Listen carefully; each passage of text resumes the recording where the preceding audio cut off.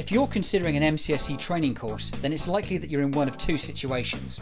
You could already be in IT and you want to enhance your CV with the MCSE certification, or this could be your first step into the computer workplace, and research demonstrates that there's a growing demand for certified networking professionals. During your research, you'll come across companies that reduce costs by not upgrading their courses to the latest Microsoft versions. Stay away from these.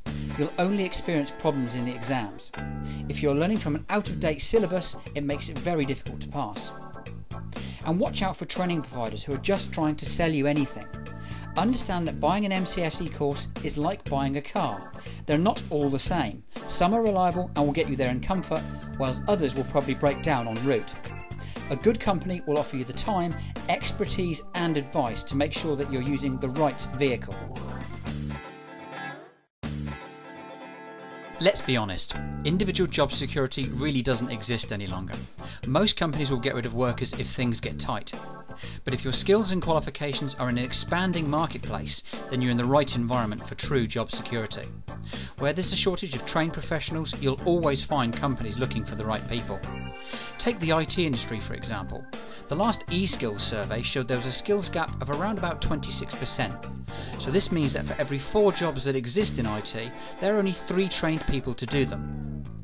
There's really been no better time or market conditions for getting trained into this rapidly evolving market.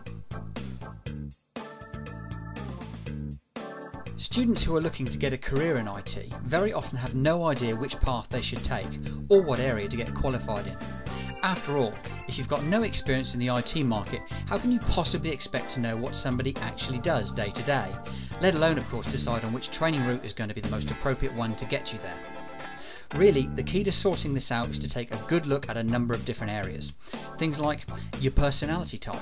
What kind of things do you enjoy and what don't you like? Why you want to get into IT? And you'll need an explanation of each career path and what makes them different from each other. And clearly, you'll need to think about what effort, commitment and time that you're prepared to put into your training. So the only real way of covering these properly is through an in-depth discussion with somebody who knows the industry well enough to be able to guide you. Amazingly, most UK training companies still teach IT from workbooks and reference manuals. For most of us, this tends to be needlessly boring, drawn out and slow. Psychologists who've looked at learning tell us that we remember a lot more if we involve all of our senses, and if we get practically involved in what it is we're studying. So the answer is to find a course that uses multimedia CD and DVD ROMs, and always make sure you're shown some kind of demonstration from the training company. Your training materials should include videos of the instructors, live demonstrations and slideshows, and they should always have interactive labs for you to practice what it is you've learned. It's generally best to avoid training that's purely online. You want actual physical CD or DVD ROM course materials so that you can use them whenever and wherever you want, and you're not totally reliant on your broadband connection.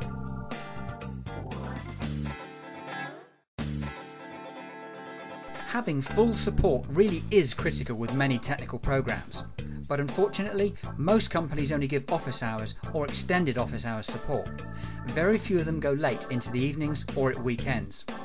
So find training where you can receive help 24/7 at any time of day or night, and make sure it's direct access to the tutors, not just some messaging system, because it'll slow you down if you have to keep waiting for calls back during office hours. Only true 24/7 round-the-clock live support really delivers for proper technical certification. You'll find that in-centre workshop days are often sold as a big benefit by many companies. But if you talk to most of the students who've used them, they'll tell you the opposite's true. You've got all that travelling, for instance, multiple trips and often hundreds of miles, and the classes are normally Monday to Friday, which means taking 2 or 3 days off work all the time. Well, if you've only got 20 days holidays a year, using half of that on training doesn't leave much for you. And don't forget the extra costs of travelling and accommodation either. Sometimes this runs into hundreds and even thousands of pounds extra. And maybe you'd like to work at your own pace, or maybe you want to keep your training private so there aren't any repercussions at work. And how do you honestly feel about asking questions in a class full of other people? All these reasons and more are why it's much simpler to watch and learn from pre-filmed classes, taking them when it's convenient for you and not someone else. You can redo the modules as many times as you want, and there's no need to take notes because you've already got the lesson. Quite simply, you'll save time, hassle and money. Always look for authorised exam preparation materials as part of any technical training package.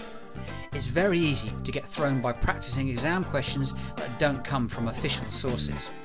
Often, the way questions are phrased can be quite different, and you need to be ready for this. And always test your understanding with quizzes and simulated exams before you take the real thing. You'll be far more confident and much more likely to pass. Offering exam guarantees is a popular sales gimmick at the moment, but if you examine the small print, you'll find out what's going on. Obviously, the exams aren't free, you are paying for them. They've just been included in your package price, which means of course that you're paying for them up front. Now you should know that a lot of profit is made by companies charging their exam fees at the start, and then hoping that you won't take them all. And they also control when and how often you can take that exam. They'll only allow a retake once they're completely satisfied that you're going to pass, otherwise they're losing that extra profit. So doesn't it make far more sense to find the best exam deal at the time, not to pay any markup to the training company, and to do it locally rather than in some remote centre? Pay for it when you need it and not before. The honest truth is that if a student pays for their own exams one at a time, they'll be much more likely to pass first time, as they'll be conscious of the cost and they'll apply themselves appropriately. Why pay hundreds or even thousands of pounds extra for so-called exam guarantees when common sense dictates that the best guarantee is study, commitment and good exam preparation? Many companies provide a job placement assistance service to help you get your first IT job. But often too much is made of this, as it's really not that difficult for any motivated and trained person to get a junior role in the IT industry, as there's such a shortage of trained staff. You would ideally want CV and interview advice though, and we encourage students to get their CV updated the day they start training. Many support jobs are offered to students who are still studying and haven't even passed an exam yet. At least you'll be on the maybe pile of CVs rather than the no pile. The best way to get placed is through specialised and independent recruitment consultants. The bottom line is they only get paid when they place you, so they've got the necessary incentive. Many students, it seems, are prepared to study their hearts out for years sometimes, only to give up at the last hurdle when looking for their job. Market yourself. Make an effort to get in front of employers. Don't expect that perfect job to just fall into your lap. Take a good look at the certifications that you're considering. Make sure they're all current and commercially required. Don't bother with courses that lead to unknown in-house type certificates.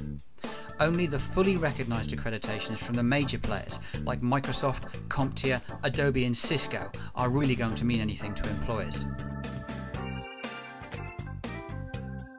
One question that often comes up is why should we get commercial certification rather than traditional academic qualifications that you get through schools, colleges or universities?